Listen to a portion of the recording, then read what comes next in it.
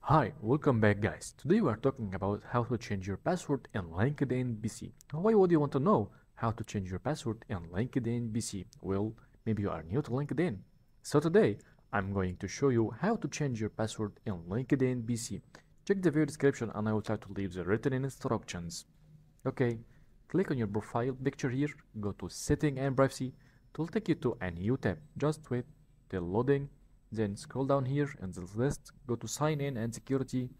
Now click on change password. Okay, now change password, create a new password, not least 8 characters. Okay, the old one. Now type a new one. Now retype your new password here. Okay, it will tell you it's wrong if not typical, like this. Now save password. That easy guys. There you go. If you want to know how to change your password in LinkedIn BC, that's the easiest way I know how. If you know another way to do it, leave a comment below. Be sure to subscribe for more videos.